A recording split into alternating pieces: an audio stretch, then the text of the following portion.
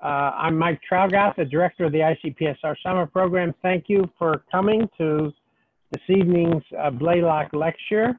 This is a series that we hold in honor of Tad Blaylock, who was an official representative to the consortium from the University of Washington and also a member of the Executive Council. We have this summer, a thread of the Blaylock lectures that are related to estimating the outcome of elections, because this, of course, is a presidential election year in the United States. And tonight, we have an expert on pre-election polls. He is a good friend of mine, Scott Keeter. He is a senior survey advisor at the Pew Research Center. In this role, he provides methodological guidance to all of the Pew Research Center's research areas. He's an expert on American public opinion and political behavior, the co-author of 4 books, including What Americans Know About Politics and Why It Matters, A New Engagement, Political Participation, Civic Life, and the Changing American Citizen, The Diminishing Divide, Religion's Changing Role in American Politics, and Uninformed Choice, the Failure of the New Presidential Nominating System. He's also published numerous articles on survey methodology. Prior to joining Pew Research Center, Scott taught at George Mason University, Rutgers University, and Virginia Commonwealth University, where he also directed the Survey Research Center. Keeter is a graduate of Davidson College and received his doctorate in political science from the University of North Carolina. He's a past president of the American Association for Public Opinion Research, APOR, and in 2016, Scott won APOR's highest honor, the APOR Award for Lifetime Achievement for outstanding contributions to the field of public opinion research. So we are very pleased to have Scott with us this evening, and we're now going to turn the screen over to him.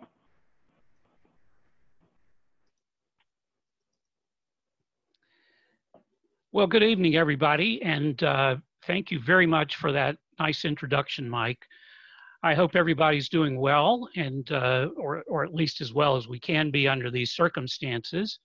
I'm coming to you from Arlington, Virginia, where there are thunderstorms about, so let's cross our fingers and hope that the power and the internet connection sticks around at least till we can get this through. I'm really pleased to have the chance to talk to you about election polling tonight. The season is heating up. We know that at Pew Research Center because we're beginning to get questions every day about the polls. Are they still good, etc.? Let me say a little bit about Pew before I get started on the substantive part. I'm currently a part-time employee at the Pew Research Center. I retired from full-time work in 2016. Pew is a nonpartisan and nonprofit organization. We call ourselves a fact tank. We try to generate information that informs the public and policymakers, but we don't take positions on issues, and we don't make policy recommendations. And most important for those of you who are either faculty or students, all of our research, as well as the raw data that drives it, is freely available on our website at pewresearch.org.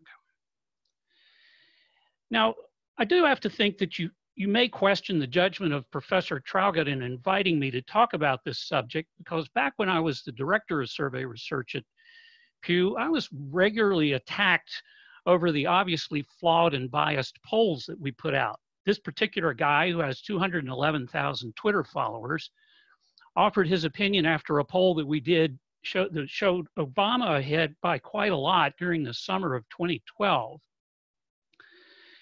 But he wasn't the only one. After we did a poll that showed Mitt Romney closing the gap after the first presidential debate, I got a, well, let's say not so friendly personal phone call from his pollster, Obama's pollster, a guy named Joel Benenson, who basically made the same point that David Burge did about my lack of competence. As it turns out, I think that Benison actually had a pretty good point, and if anybody wants to hear the rest of the story, we can talk about it in the Q&A. At the Pew Research Center, we're still doing pre-election polls, but we've changed our focus a bit. In 2016, we announced that we were going to make a change. Prior to that, we had typically conducted several polls during the campaign, concluding with a very large, what we called a forecasting poll the weekend before the election. And when we thought about things between 2012 and 2016, we decided to redirect some of the resources to doing a smaller number of much larger and deeper polls to try to explore the factors that were driving people's decisions about whether to vote and how to vote. We felt that the horse race focus was really not needed because a lot of other organizations were doing a good job with it. But we still asked people if they plan to vote and how. And we've devoted a lot of resources to circling back after the election and doing deep dives on who did and who didn't vote and why. Our competitors are obviously interested in these things too. I'm not implying that we're doing the deep think and they're not, because all of the organizations, especially the news organizations and the academic organizations that are in this space, are interested in more than just the horse race. It's important to think about what an election poll can tell us beyond something that we're going to learn on election day, or maybe this year, a few days after election day. Why are people making the choices they are? What issues are important to them? Does the winning candidate ultimately have a mandate from the public to pursue a particular set of policies? Who was motivated to vote? Who was not motivated? Who was motivated but wasn't able to vote, either because they lacked the knowledge that they needed to vote, or the lack of time, because they were thwarted by the rules or some kind of intimidation? So those are the things that we're interested in trying to answer about elections. But lest you think we got out because we worried that it was going to get harder to call elections correctly, we actually were pretty good at it before we stopped. But I just to be honest, I think any successful election pollster would tell you that the business is part science, hopefully a good part science, part art, that is judgment and hunch and so forth, and partly just sheer luck. Just as an example, one of these years, one of the years that we did extremely well, we did, as we always do, commissioned identical surveys on the weekend before the election with two different polling contractors, both using the exact same methods. If we had used either one of those alone, we would have been badly wrong. In one case, getting the outcome of the election wrong, and the other overstating the margin of victory. But when we put the two polls together, which is what we always did, the result was perfect. So I think we were wise to do what we did, but we were also really lucky. In addition to doing election polls, we're keenly interested in the methodology of all polling and survey research, and we spend a lot of time at the center trying to evaluate and improve approaches to measuring public opinion. This slide just shows you sort of headlines from several of our recent reports that you might find interesting, both about general survey methods and with respect to elections. And I'm happy to talk about any of this when we get to the Q&A. All right, well, the first thing I'd like to get out of the way is the question of whether election polling is accurate. So first of all, let us look upon this picture of Harry Truman laughing at the headline that says he's lost to Tom Dewey. Every pollster that I know has this photograph framed and hanging somewhere in their house or office. It's our favorite universal amulet, or at least it's a reminder that we're fallible. And so, you know, we always remind ourselves that, you know, the next election we could be wrong. Of course, we have a more contemporary example of polling failure than 1948 to keep us humble. No doubt about it. Polling's reputation took a huge hit in 2016. Even though I think much of the immediate post-election criticism that you see on this collage was really kind of overblown. So let's dig a little deeper into this, shall we? First of all, let's just admit it. The fact is the state polling in 2016 really had problems in places like Michigan, Pennsylvania, Wisconsin. The average error rate was higher in 2016 than it had been in the last several elections. And the errors were typically all in the same direction, overstating Hillary Clinton's chances. We have a pretty good understanding of those errors thanks to the hard work of an APOR task force that had been put together even before the election to evaluate the performance of the polls. But the fact is, if you look at this, this is just what we're looking at here. This is a 3-point error in the Democratic direction and a 5.1-point overall absolute error. And you can see that in previous elections, the errors were smaller. But there are a couple of things about this chart that are worth not losing sight of. First, you know, even looking at this record over the past 5 elections, one pattern jumps out, and that is that the direction of the errors has bounced back and forth between errors favoring the Republican candidate and errors favoring the Democratic candidate. There's really nothing here to suggest that there's a consistent tilt in the polls towards one party or the other. Well, we don't really have time for a full postmortem, but I think it would be useful to look at a couple of the possible explanations for what happened in 2016.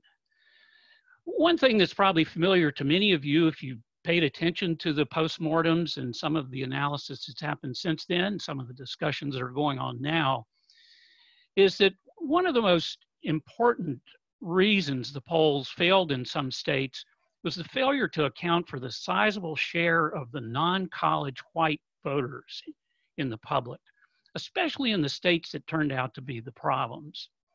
The New York Times reporter Nate Cohn wrote a very prescient piece in the Times in the middle of the summer in 2016, making the point that many surveys, including the exit polls from previous presidential elections, were overstating the educational level of the voting public.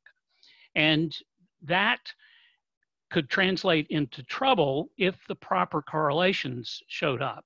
Well, unfortunately for polling, they did. For a long time, educational attainment among white voters was not strongly correlated with partisan preferences among white voters. If anything, better educated white voters were more Republican than their less educated counterparts.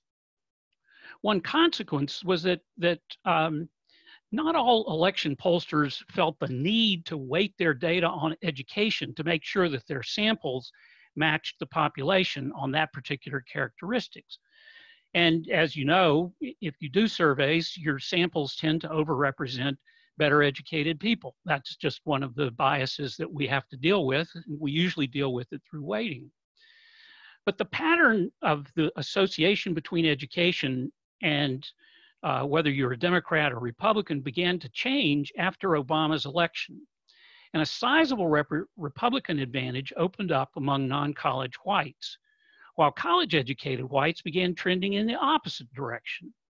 2016 was the first election in which this really mattered, and it is absolutely essential that election polls now be weighted by some estimate of the likely composition of the electorate on education. Yet despite the problems that we saw in 2016, not all of them are doing so. Some have changed, but not all of them. The other issue in 2016 that appeared to be really important were disproportionate swings by late deciders favoring Donald Trump, and particularly in the places that mattered, Wisconsin, Pennsylvania, and the others on this list. Normally in an election, the undecideds will tend to break relatively evenly between the two candidates. Now, there are exceptions to that pattern, but something like what I'm showing you here, which comes from the exit polls from 2016, is very unusual. Moreover, there were a lot of undecided voters at this stage in the campaign. What that means in practical terms is that people had polling that might have been fairly accurate at the time they were taken, let's say several days before the election. And then on election day, people told the exit pollsters in the last week that they made up their minds. And, you know, by margins of like 2-1, they were breaking towards Donald Trump. One of the reasons that this might have happened is that both candidates were very unpopular.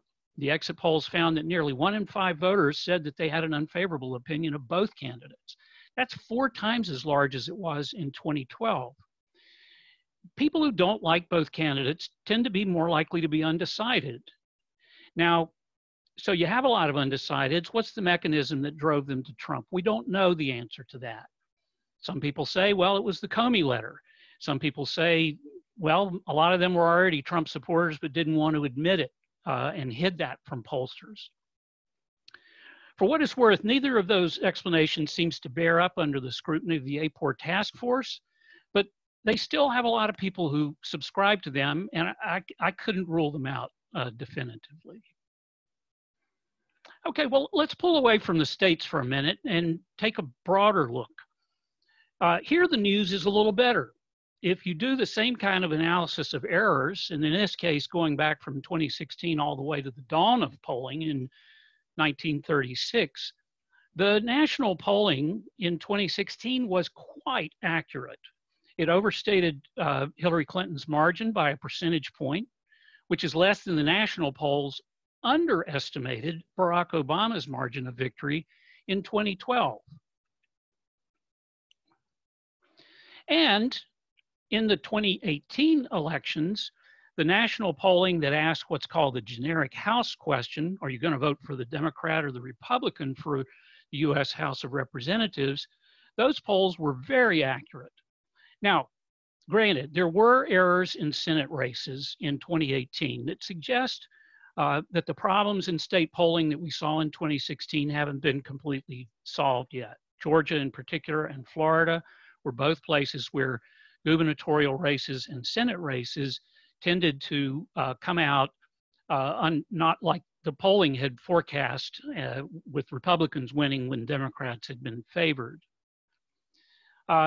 But I think the bigger picture from this review is that we don't have a methodology that's crashing and burning. We have some problems, but it's not a catastrophe like it seemed to a lot of people in the aftermath of the 2016 election. And if we take an even broader view of this, there was a systemic analysis of polling accuracy around the world in over 75 years with a database of 31,000 polls. And it shows remarkable stability in the accuracy of polls. This is the average absolute error going all the way back to 1940. And you see there's no trend line there. There's no upward movement in errors. You have, you know, some individual elections in the past 20 years where there have been a lot of errors. But the fact is, we see a lot of stability in this. And that's an encouraging thing, because this is not, you know, the issue of getting elections right in polls is not just a US issue.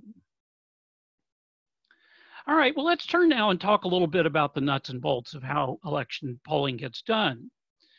So why is the record generally good? Well, I would argue that the profession has taken a very systematic and scientific approach to dealing with the challenges, and that approach has generally paid off, despite the occasional misfires and the changing landscape and environment that we have for polling these days, which all of you who think about surveys are familiar with, growing non-response and the like.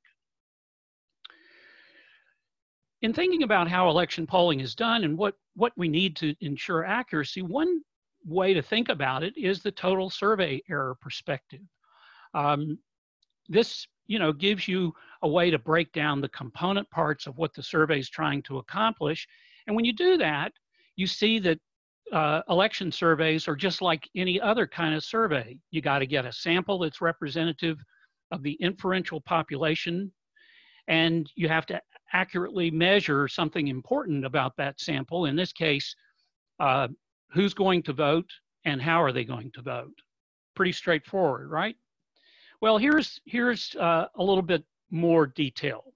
Let's start with representation, or what are sometimes called errors of non-observation. Does your sampling frame cover the population of interest? Random digit dial samples as recently as 2004 presidential election didn't cover people who were cell phone only. Now, they were less than 10% of voters back then, so there weren't enough of them to really create biases in the polls, but we got questions about the issue even in that year. You know, by 2008, the share had grown substantially, and of course now a majority of Americans are cell phone only. So if you're not doing cell phone calling in your telephone election survey, you're missing an important part of the population and biasing your samples. What about sampling from voter lists? But for phone surveys, what do you do if there's no phone number on the voter list? And then there's a question of who do opt-in non-probability samples cover? Certainly not people who don't use the internet. So coverage is an important consideration to think about. Fortunately, for most kinds of polls, we do a pretty good job of it. Then there's non-response error. We've already talked a little bit about it in the context of samples getting too many well-educated people. You know, in addition to that, we get too many older people, we get too many politically engaged people. Not all of these biases are going to hurt, but many of them will. The big worry is whether they're correlated with partisanship, and many, like education, are. And then there's always sampling error. You know, the stakes are highest for pre-election polls in close elections. And with the typical sample sizes that people are using in polls today, if the race is within a couple of points, it's impossible to be confident that one candidate is leading the other one. Turning to measurement, it would seem like, you know, questions of interest are pretty straightforward. Are you going to vote? Who are you going to vote for?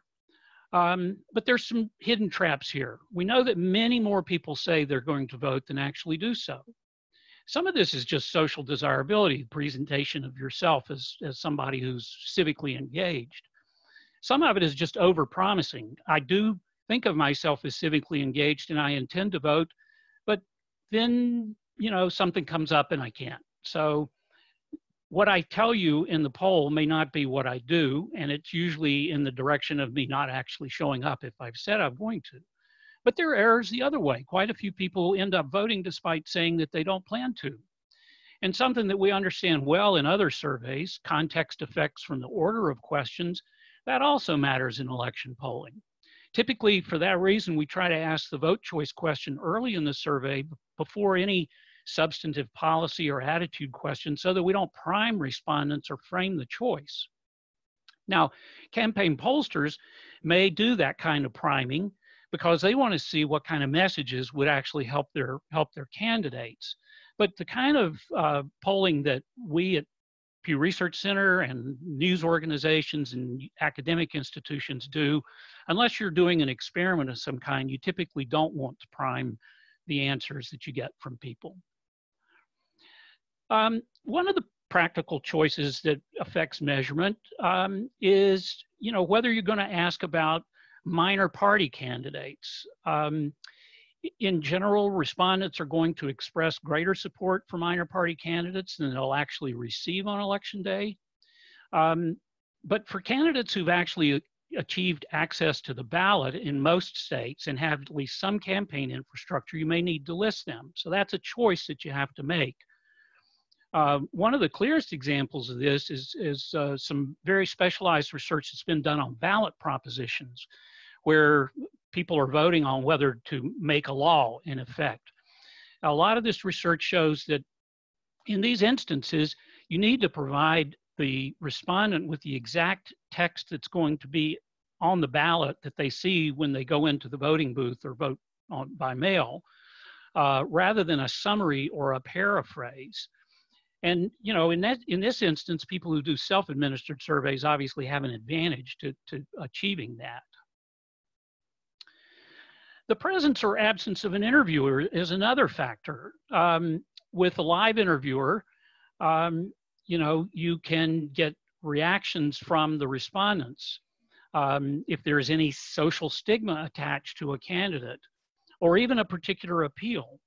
I'll give you an example. I polled in the 1989 Virginia gubernatorial election when Douglas Wilder, a Democratic African-American, was elected by less than a percentage point. My poll and many others conducted that year showed him winning by a much wider margin. This was at the time characterized as what's called a manifestation of the Bradley effect, named after the Los Angeles mayor, Tom Bradley, an African-American Democrat who lost his race for governor in 1982 after leading in the polls. The theory was that some white voters said they'd support him but didn't do so, or said they were undecided and ended up voting for the Republican.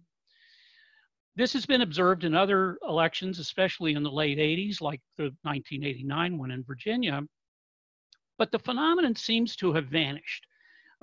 You can't really find evidence of it in the 90s. And of course, in 2008, we were very worried about a recurrence of it with Barack Obama as the Democratic nominee. But the polling in 2008 turned out to be extremely accurate. And polling's failure to predict Trump's victory in 2016 is sometimes attributed to a similar phenomenon. But the APOR task force looked deeply into this and really didn't find any evidence for it. Still, you hear a lot of people say, hey, I know there are a lot of people that are out there that are going to vote for Trump, but they're not going to tell anybody that they're going to do it. So we'll see. One final note to this discussion of measurement challenges is kind of mundane. What do you do with the undecided in a poll? This is an example of a choice that you make in how you analyze your data. You've gathered the data. You've got these people who won't tell you how they're going to vote. They say they're going to vote, but they don't tell you how. They say they haven't made up their minds. You can throw them away, which essentially is like allocating them proportionally between the other candidates.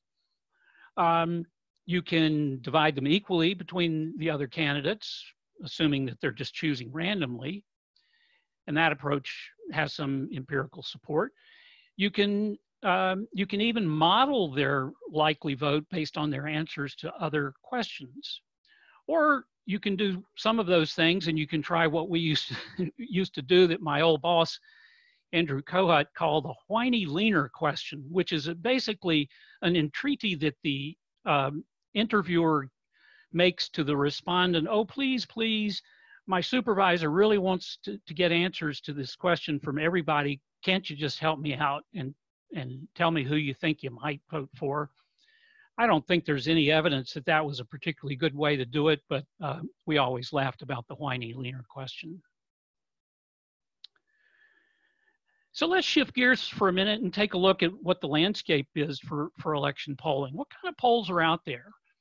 One way to think about this is by the mode of interview. Telephone polls, both live and robocalls, internet, mail, face-to-face, text messages. There are all kinds of modes. All of these were used in the 2016 presidential election, though the face-to-face component of one of them, the American National Election Study, has been canceled this year. That study for 2020, funded by the NSF, was led by scholars at the University of Michigan and Stanford, and it's all going to be done by other modes this year and not using face-to-face interviews. Another way to think about this question of what kind of polls are out there is what kind of samples are being used. And here the choices are basically twofold. The general public, and you get that sample and then you weed it down to the registered voters and the likely voters. And you can do that with either random digit dialing, or you can use a mail type sample with address-based sampling. Or you can do it with non-random samples in opt-in survey panels. Or the alternative are registered voter lists drawn from official records. And the modes and the samples that we're talking about here can be mixed and matched. And one study I'll talk about at the end uses most of the approaches that I've mentioned here simultaneously in various combinations in order to achieve its goals. So let's take a quick tour through some examples of polls that are out there. So live telephone polling is still pretty popular. Now we at Pew have moved away from it. we found it extremely expensive and have decided to cast our lot with a different method, which I'll describe momentarily. But many of the best known names in the business, including most of the major network and cable TV polling organizations, as well as other news organizations and university survey centers, are doing live polling. And you probably find these with a pretty good distribution of random digit dialing, RDD, and registered voter lists, RBS is sometimes called. One type of telephone survey that's out there that has gained some attention is recorded telephone or IVR polls or robo-polls, you might know them. These typically sample from voter files, obtain landline phone numbers, and then conduct these IVR interviews with them. You can see a sample questionnaire or piece of a questionnaire there. So one thing about these is that they tend to have short questionnaires, and you don't really have any control over who's responding to them. I suppose that's true for online surveys, but the fact is on IVR polls, you're really in the dark about who's taking the poll, and you just have to trust them to answer honestly when they press the different keys or give a voice response. Now, these robo-polls typically will combine with another method because they can't automatically dial the cell phone population. And so they will usually do either text messaging to cell phones, or they'll use some kind of opt-in online that helps them cover the cell phone only population.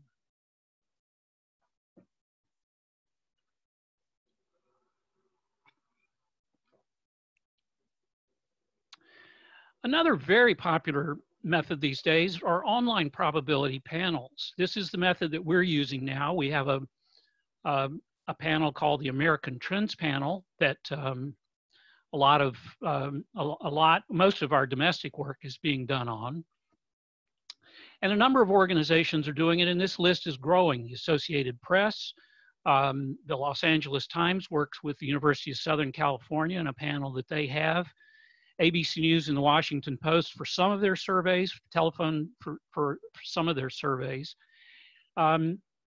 These panels tend to be fairly cost effective after you've spent the money to stand them up. And you can get very large samples with them, and so they have some attractive property. You can also link them to voter files more easily than you can, let's say, an RDD sample.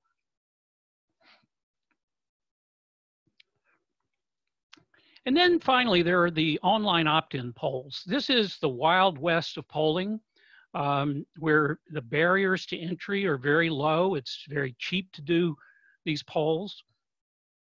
Maybe not cheap to do them well, but you can get in the business for a few hundred or maybe just a couple of $1,000s. And the methodologies that are employed by them vary quite a lot.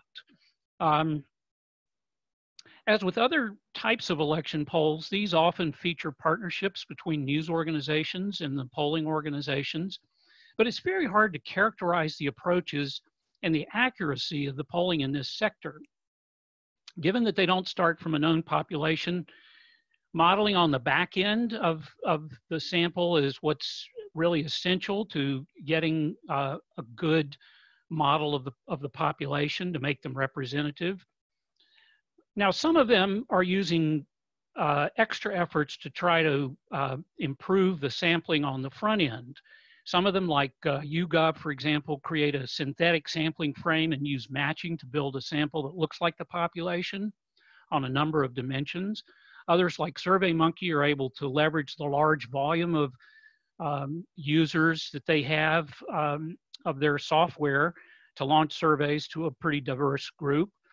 But many pollsters in this space aren't very transparent about their methods, and they don't have a track record. So this is really a caveat emptor part of the election polling sector.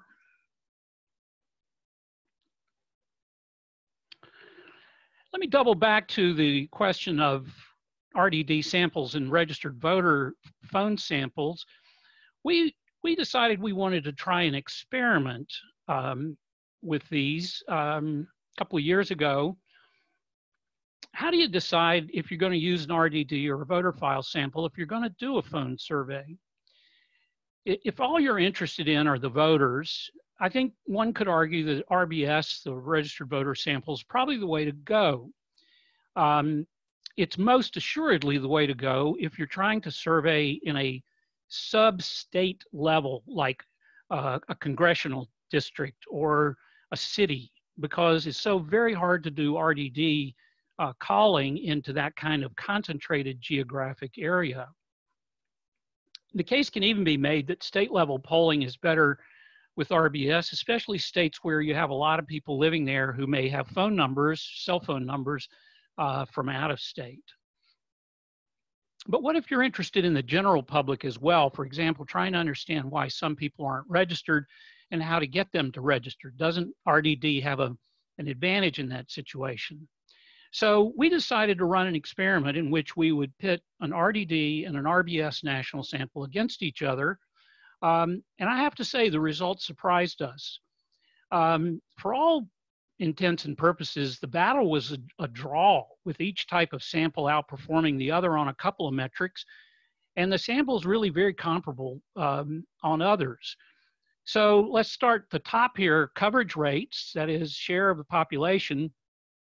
Advantage goes to RDD there because the RBS samples tended to not have phone numbers for a lot of the cases that you sampled off the file. Fortunately, for people using RBS samples, that's a problem that is diminishing as more and more phone numbers are showing up on the voter files. The demographics of the obtained sample, unweighted, looked very much like the samples that we always get, including for RBS. But actually, the problems of overrepresentation of older and better educated voters were worse with the RBS sample than with the RDD sample. Now, that is a problem that you can mitigate somewhat by designing your sample in advance using information that's on the voter file.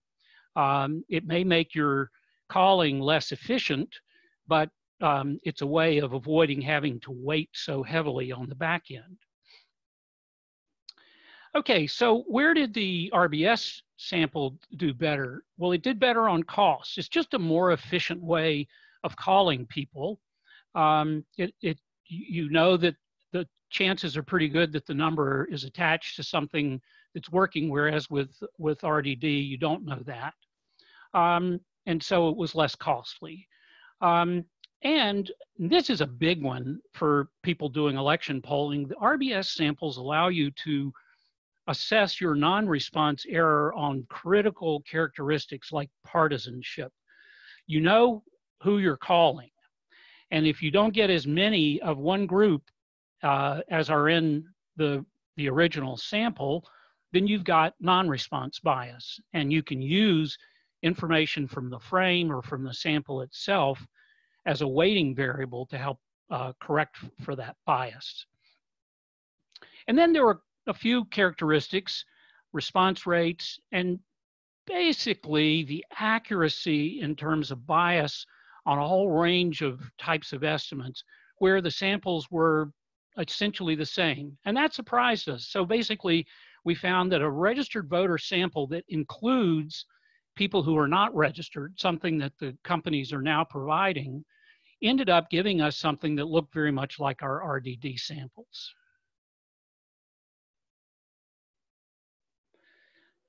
Okay, well, let's take on the big challenge here. This is the question of who's going to vote. This is one of the most difficult things that we have to do in election polling. You know, imagine that you've done everything right up to the point of deciding who in your sample you're going to include when you estimate the horse race. It can all fall apart right here. The fundamental problem stems from trying to model a population that doesn't exist at the time you have to do it. You're talking about people and what they're going to do in the future, and that group, the size and the shape and composition of the electorate, is going to be affected by numerous factors that are both internal and external to the individuals in your sample. You know, many of us consider voting an easy thing to do, but for a lot of people, especially young people who are unfamiliar with the rules and procedures of voting, the deadlines and the like, or people who've recently moved, it's not so easy. And so what they think they're going to do or intend to do may run up against the realities of them not being able to comply with the rules. Plus, there are just a lot of uncertainties about what election day is going to bring. You know, everybody in the polling world thinks about the weather as a confounding factor, but this year, oh boy, what is election day going to look like for people that want to vote in person? You know, and then there's just the question of people not being very good judges of their future behavior. And you can see why this is one of the parts of the polling process that is as much art as it is science. So we tried to do some research on this in an effort to understand it better ourselves and to help others. My colleague Ruth Agelnick and I did a postmortem of the 2014 general election survey that we did with our American Trends panel. We matched the post-election survey with the voter file so that we could figure out who had actually turned out. And from this position of omniscience, that is knowing who did and who didn't, we looked at the questions that we had asked people before the election and the prior information that we might have about the panelists, and tried to figure out what combination of all of that would give us the best insight into who would eventually vote. The bottom line is it wasn't really very pretty. I'm not going to take you through all of the gory details, but let's just take a look at a few things.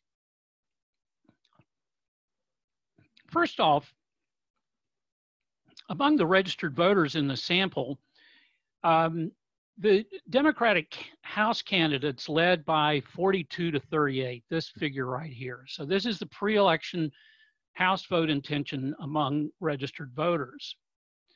But of course, the Republicans in 2014 ended up winning a lot of seats. They carried the total vote by about 5 points. So instead of a 4-point Democratic advantage, the final result was a 5-point Republican advantage or a 9-point swing on the margin. Turnout in 2014 was extremely low, especially among the Democrats. And this graphic shows exactly what happened here. These are Republicans, 73% of them voted. So you take that number and multiply it times that number. 61% of the Democrats voted times that number. And you can see where some of the erosion occurred of the Democratic advantage. There was also some changing of minds that ended up helping the Republicans, mostly from people who were undecided or were supporting someone other than one of the two major party candidates. And, you know, the question is, could we have figured all of this out from the pre-election survey doing what pollsters usually do? So how do you do that? The typical approach is you ask a few questions about interest in the election, knowledge of where to vote or how to vote, whether you voted in the past, do you intend to vote this time? This approach is one that was developed decades ago by George Gallup's election expert, a guy named Paul Perry. And his basic approach here was to take a bunch of questions like this, and these are actually the exact questions, more or less, that he used, and you create a scale, an additive index of them, and then you put everybody in your sample on that scale, and you use that to create a kind of cutoff point, with everybody above the cutoff point being deemed to be a likely voter and everybody below it being to be a non-voter. So how does that work in practice? So the scale ranges here from 0 to 7. This is the score on the scale. Of all the registered voters that we interviewed in the pre-election survey, this is the share that fell into each of these categories. So at the very top of the things, you know, you get the point for every question. You're interested, you intend to vote, you voted in the past, you know where to vote, etc. That was about half of all the registered voters. And it drops off from there.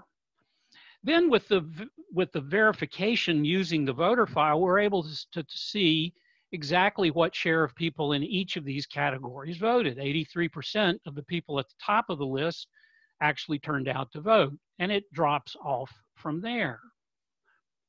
But when you actually look at what's happened here, you do, if you say, take the top two categories and you say 63% of the registered voters are going to turn out, you end up capturing about 78% of all the actual verified voters. But a fifth of the voters who you excluded did not, they actually showed up to vote, even though you didn't think they would. And so that's where some error can creep in. Now, this scale is quite powerful because in a typical election, it is highly correlated with the partisan outcomes. And so where you set the cutoff, how big or small the turnout you think will actually be, really matters in terms of what your forecast is going to be. So this is, if you forecast that it's going to be 45% of the RVs, you would have forecast a 5-point Republican victory. And as you go up in turnout to up to 60%, you end up with a tied race, again, based on what we observe to be true about people. Now, the 2014 election had one of the lowest turnouts in a long time. In fact, the lowest in the last 70 years. And that really helped the Republicans. We didn't make a forecast that year, but if we had, I doubt that we would have based it on such a low assumption. And so we might have been pretty wrong about the outcome. It's also the case that if you add information into the model beyond just the 7 questions, you might be able to improve your forecast. One of the most important pieces of information is the past voting history, and not just the respondent's word for it. If you bring that in, as we do in this section here, you end up with different models giving you different advantages for the Republicans, but pretty much an advantage for the Republicans in all of these, whereas just using the questions in the survey, you don't have the Republican advantage that we know actually ended up happening. If we were to apply this kind of modeling to the 2018 election, it would have been very different because the turnout in 2018 was 49%, which was the highest in an off-year election in 100 years. The Republicans turned out, but so did the Democrats. They were even more energized and they won back the House. So, if we had used the 2014 model to guide our 2018 prediction, it wouldn't have worked very well. Let me wrap up here with a quick overview of 2 very interesting and creative election poll efforts from 2018 and that are going to be repeated in 2020. If you're interested in these, you definitely want to read more about them because I think they have taken, both in their own way, the wisdom, the accumulated wisdom of the research that I've talked about and applied it, not just our research, but from everybody who's doing work in this sector, and applied it to create some really interesting products. So one of them is the New York Times Siena College poll series, and the other is the AP Votecast project, which is done in conjunction with NORC at the University of Chicago. So this is a kind of a schematic overview of the 2. They're both trying to do different, things, and they're using different methods to do them, but they're really, I think, quite interesting. So let's start with the Times poll. It's a large-scale effort to poll nearly all of the competitive House and Senate races in 2018, and in some cases more than once during the fall election. They did about 100 phone surveys using voter file samples. The sample sizes were small, about 500, But they ended up with a very good track record, and they definitely didn't cut corners on this study other than the sample size, which they did for reasons of practicality more than money, I think, which is an interesting lesson considering the choices that you have to make of how to allocate the funds that you have if you're doing something like this. The VoteCast study was an effort to create a new version of the exit polls, which I think many of you heard about last week from Dan Merkel, except there's no exit in this poll. It was a large pre-election survey designed to provide estimates to the media clients, just the way the NEP exit polls are, on election day. This one draws from multiple methodologies. They used voter files for the sample. They used panelists from their NORC Amerispeak panel. They used large numbers of panelists from opt-in samples. And for the probability component of the study, they mailed postcards to the voter file sample, encouraging people to go to the web to take the survey. They called people using the numbers that they had on the voter file, and they took inbound calls. They also had a gigantic non-probability sample that they melded with the probability cases. I'm not going to go into the technical details here, but it's really quite a clinic to read them. For example, the New York Times Siena study used disproportionate stratification of the voter file to try to get more hard to reach respondents, recognizing that these are also people who are less likely to turn out, but at the same time, they selected on turnout propensity to try to balance that out and make the survey more efficient. The VoteCast project also used stratification to achieve a more representative sample, but didn't do it in the way that the Times Siena project did. The weighting of the two studies was similar in some respects in that they both used a lot of variables. And one difference is that the VoteCast study, because it was bringing in non-probability sample to try to build up the sample size, needed to adjust the non-probability cases so that they looked like the probability cases, and they used a kind of they used a type of calibration weighting in order to achieve that. Then they also, because they were needing to provide small area sub-state estimates, they used small area estimation modeling to do that. They both tried to model the likely electorate. The VoteCast project developed 12 different models with some questions. They ended up deciding that the different models didn't make much difference in the substantive results. The New York Times poll did a lot of interesting things. They confronted the problem that I described a moment ago, that the 2014 data and the characteristics of who turned out then were not going to be a good guide to 2018. They had learned that pretty clearly from the special elections that had happened in 2017. And so they actually adjusted some of the turnout estimates based on what they called a Virginia adjustment that looked at the patterns of turnout in the Virginia 2017 off-year elections in order to make their results more accurate. So this is what the products looked like. They're very different. The VoteCast thing was provided to various media clients. This is the Fox News page that's on their website, and it's a whole series of crosstabs that goes on and on and on and on. It's a really interesting set of data. They've also made their data available online. You can download it and analyze it yourself. The New York Times, on the other hand, took the approach that they wanted to use the effort not just as something that would support their reporting and their reporters in covering the election, but they also wanted it to be kind of didactic. They wanted it to help educate the public about polling methodology. So here is a typical cover screen for what they did when they were reporting on the Washington 8th Congressional District. They ran the poll. They made 32,000 calls. They had 477 interviews. Here's a link to get to the methodology. And they said it was a close race. Well, this turned out to be a pretty accurate pick because the Democrat won this election. But here's something they also did.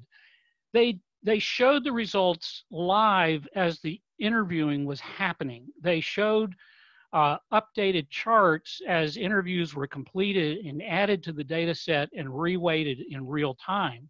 And so this graph here started out as a short graph and gradually grew. And you can see that early on, the Republican was leading, but as they got up past 100 cases, it got to be more even. And then finally, once they got closer to 500, the Democrat pulled ahead and the line, excuse me, was pretty flat there. This is a page where they show, here's different turnout estimates and what would the result be if this, or this condition obtained. And here they show you how many calls it took to each demographic characteristic, things they knew from the voter file, in order to get their quota of respondents. And it's kind of depressing to get young people 18 to 29. Their number of interviews they got was 49, and that was 1 out of every 89 that they tried to reach. Whereas older voters, 1 out of every 33 actually was reachable and granted them an interview. Well, 2020 is here. We're already seeing dozens of polls each week. I hope this overview will help you be a more savvy consumer of polls. We certainly plan to write about the polls, not just ours, but from time to time about how polls are being done and what issues we see with them. So we hope you'll sign up for our newsletters and follow us on social media. And I appreciate your attention, and I'll be delighted to answer your questions. Thanks a lot, Scott, for a very interesting presentation. If you stop sharing your screen, we'll get you filling up the screen as you answer these questions. And as you know, those who are participating, you can ask your questions in the Q&A or in the chat function at the bottom of your screen. And I'll moderate those and address the questions to Scott.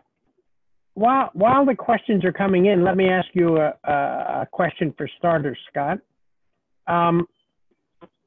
For people who do pre-election polls and have to produce an estimate of the election outcome, obviously it involves a lot of assumptions. Sometimes they're made explicit, but rarely they are. And one of the basic assumptions is how will this election look like the last similar one? And it's just a starting point, and then pollsters have to make adjustments. But we're in an unusual time now with the current president and the state of the pandemic and so on. What are your thoughts about how the 2020 election might be the same as and different from the 2016 election? Well, that is the challenge that pollsters have to confront. And I think that that example that I gave of thinking about the 2014 election, which was a almost record low turnout, compared with the 2018 election, is sort of an example of what we're dealing with here. It's not quite as extreme as that, because presidential years typically don't have as much oscillation in the turnout. But the same phenomenon is present. You have you have to make some adjustments for what you think the level of engagement is going to be. And you don't have necessarily the most scientific tools to do that with. If I were in the position of having to come up with turnout estimates and the kind of calculations that I was describing to you from previous elections, I think I would look to the 2018 election and say, Here was an election that was an off-year election, and yet it had a turnout level that was almost presidential in its magnitude. That would tell me that this year we would have probably one of the highest presidential year turnouts that we've ever seen, because it's clear that people who like Donald Trump like him a lot, and they feel a sense of loyalty to him, and they feel some sense of threat from the possibility that he would lose. And at the same time, the animosity towards him by Democrats is equally off the charts. And so I think that you would, if we left the story there, would say there's going to be a bonkers, that's a technical term, turnout this November. But I think we're in a very, very tough situation here to forecast what's really going to happen. We know that the machinery of American elections is not all that well oiled. We've seen that in a number of elections, in 2018 and 2019, long lines at polling places and the like. And now you have the COVID-19 problem, where polling places there are not going to be as many of them. Poll workers, who tend to be older Americans, are reluctant to expose themselves to a stream of people coming through. And so governments are probably going to have to cut back. There's a lot of talk and action, on the front of trying to expand mail voting, but I think we've also seen that mail voting is particularly for states that haven't been doing it, and some states like California and Oregon and others have been doing it and they've got it down. But there are going to be problems. And so I think all of that puts a huge amount of uncertainty into the election forecast. That's not a fully satisfying answer, but that's what the picture looks like to me at this point. So we have one question and comment about the Perry-Gallup index, which is that this index is really interesting. Is there a similar index for races that are affected by gerrymandering? Well, gerrymandering shouldn't necessarily challenge the working of the Perry-Gallup index if you've actually reached the people who are living in the gerrymandered district. In other words, if people know that they live in a district, you run the numbers the same way you would otherwise. I think how it could make a difference is that gerrymandered districts, particularly if they're really badly gerrymandered, tend to have lopsided outcomes. And those lopsided outcomes, polls have trouble forecasting accurately. Elections that are runaways in one direction or the other often tend to have some polling errors that are larger than the average polling errors that you see in more competitive races.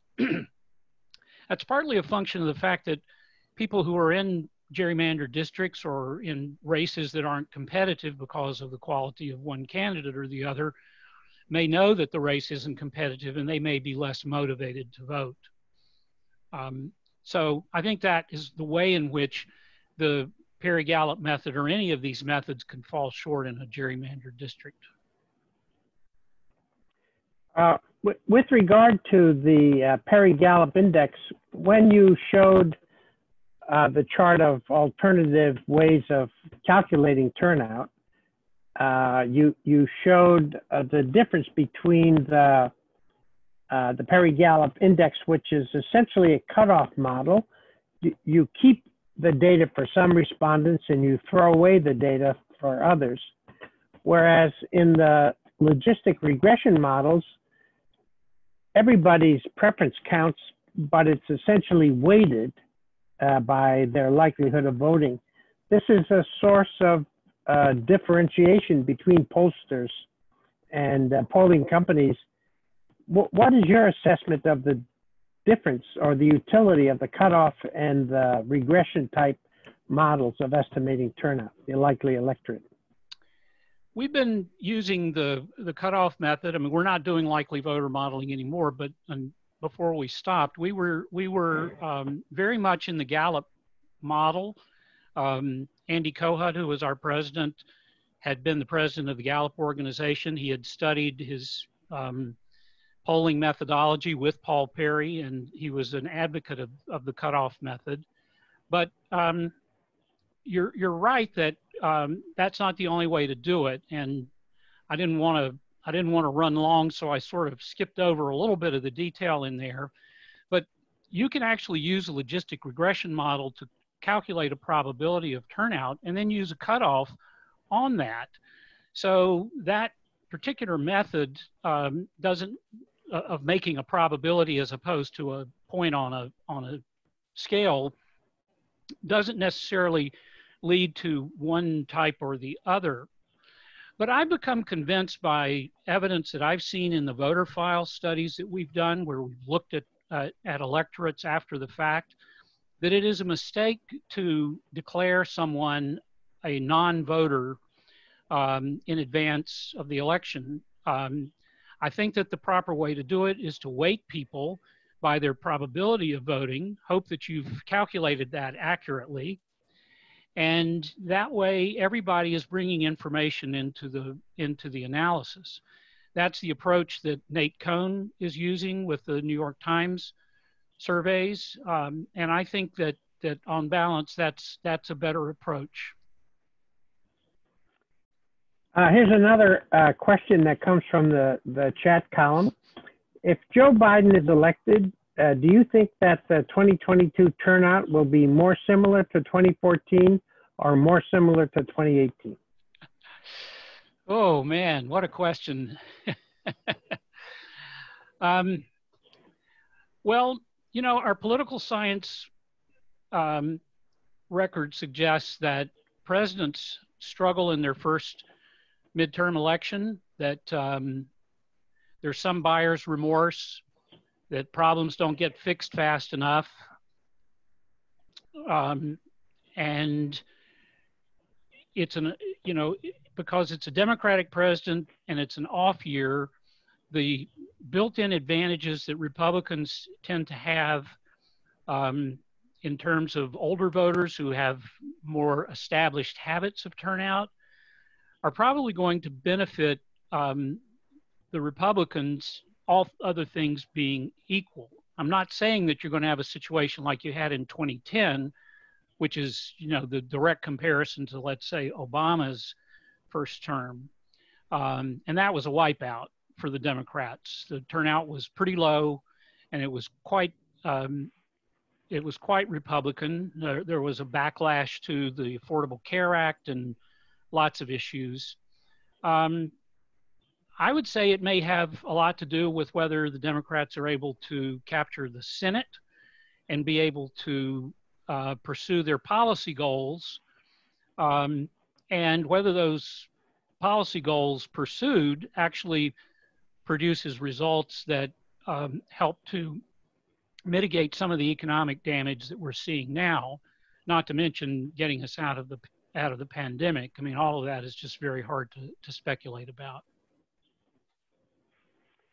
So when, based upon your knowledge of other people's work, or when you were doing these pre-election estimates yourself at Pew, did you model voter preference separately for those who will vote by mail or those who will vote in person?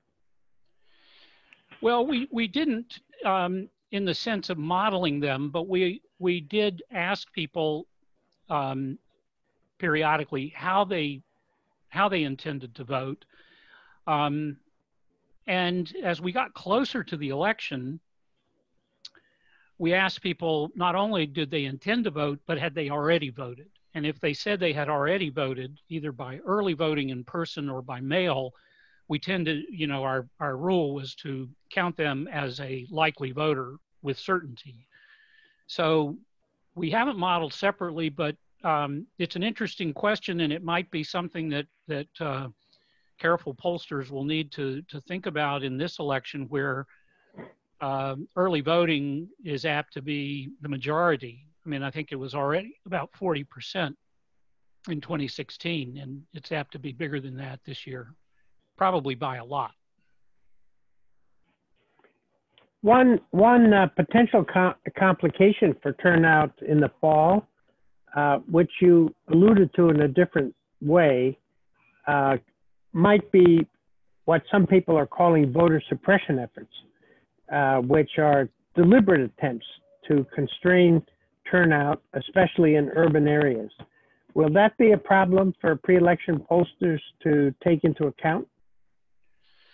I think it's impossible to know, and thus by definition, it is a problem taking it into account. If it happens at any scale, I don't see how it could be anticipated and accurately gauged for purposes of forecasting turnout.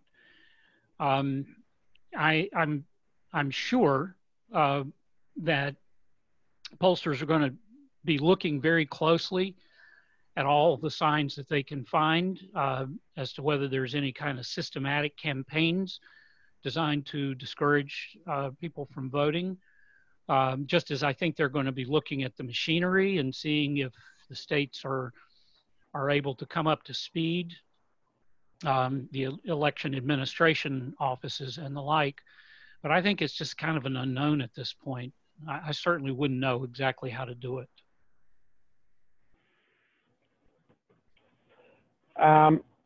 Do we have any additional questions from participants?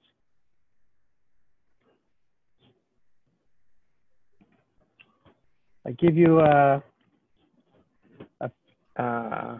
short period of time to get your question, type your questions in.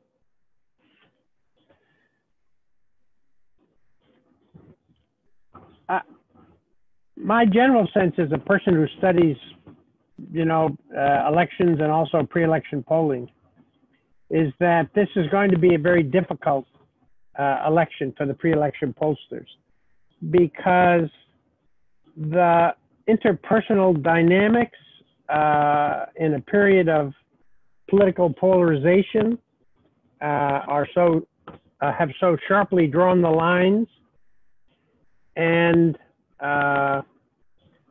the issue of the mechanisms available to local election officials to run elections in a reliable audit-like fashion are under a great deal of stress. I think one of my own views is that the Republican Party is trying to run out the clock on implementing any kind of voting by mail system, which is on the one hand relatively straightforward, but also requires very careful advanced planning. It's not as though, first of all, we don't have national elections, right? We have a series of state and local elections held on the same day. And it's not as though an election administrator could decide the third week in October that they were going to go to a vote by mail system.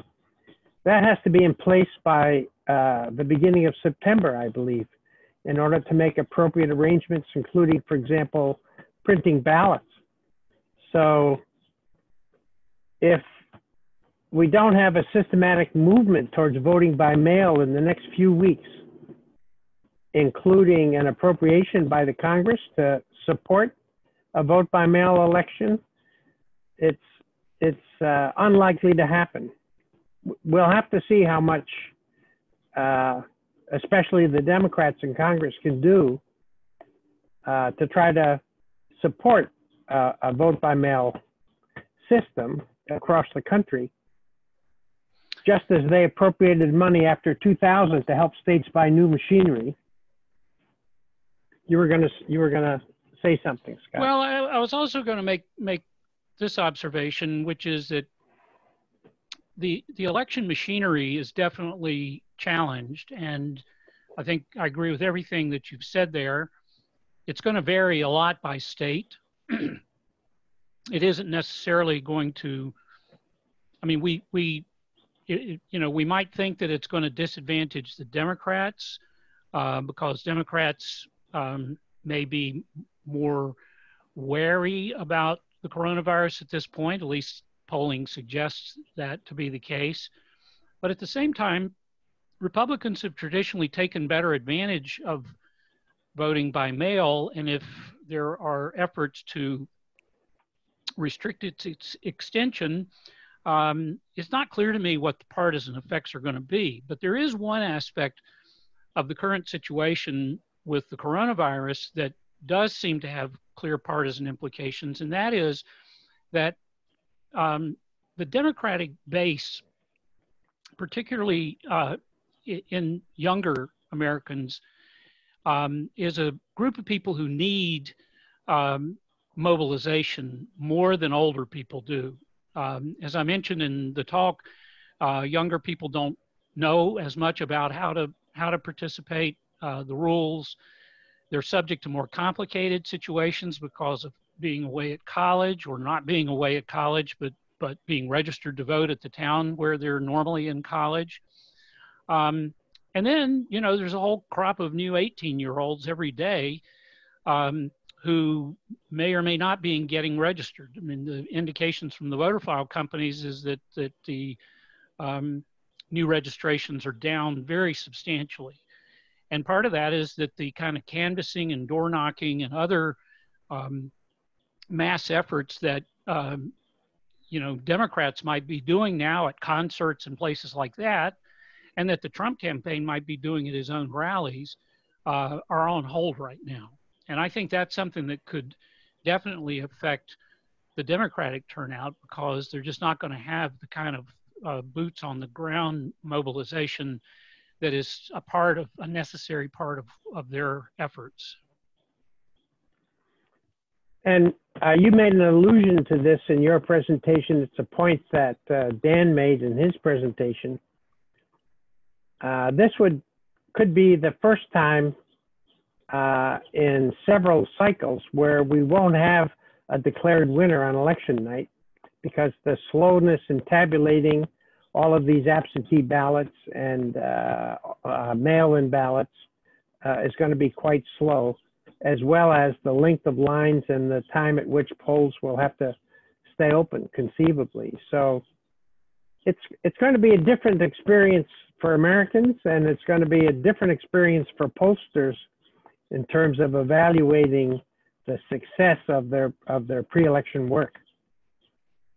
Completely agree.